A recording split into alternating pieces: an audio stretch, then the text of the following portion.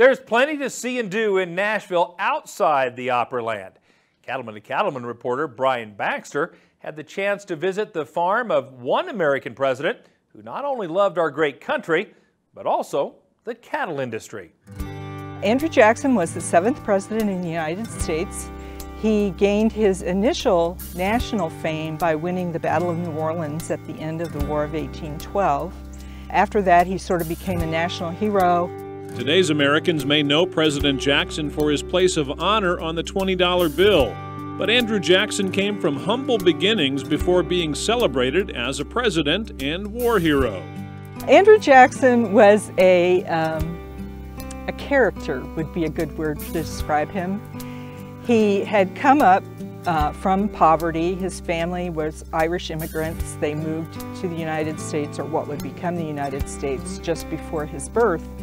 And his father died just before he was born. His mother died when he was a teenager. Both of his brothers died during the Revolutionary War. And so he had to make his way in the world by himself. And he didn't have the kind of education and background that a lot of the earlier presidents had had. President Jackson spent most of his career as an attorney and nearly all his adult life in Middle Tennessee. It's where he built his home, the Hermitage. Today, it's a historic museum, but in Jackson's day, it was a working farm. In his day, they grew cotton as the cash crop.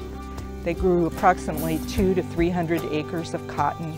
Then they also grew corn, wheat, oats, other crops that they needed to sustain the family life and the animal life on the farm. He also had 150 slaves, so they grew several large fields of sweet potatoes and Irish potatoes.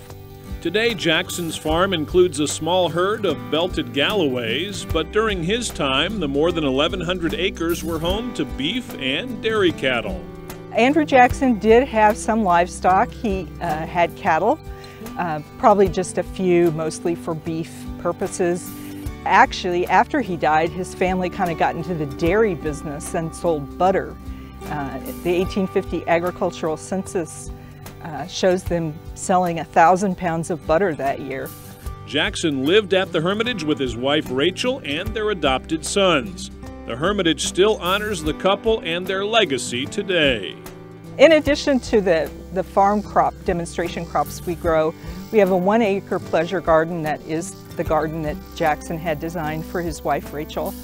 And we grow mostly the kinds of plants that would have been available in the middle 1800s. They were buried in the garden, so his tomb is here also as part of the garden.